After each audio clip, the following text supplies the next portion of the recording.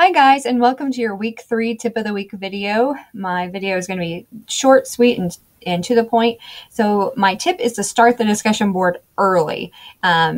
Really get into those small group discussions. You're going to be with other people who are in similar majors as you. Hopefully, some of you might not have someone in the specific one, but I tried to group you to where you could really talk about content and how it relates to your future classroom. I want you to be thorough on your responses to peers. That's part 2 of my tip, because last week some of you missed points because you maybe said one sentence or maybe 2 sentences. I want you to really push back, ask questions, dig deep.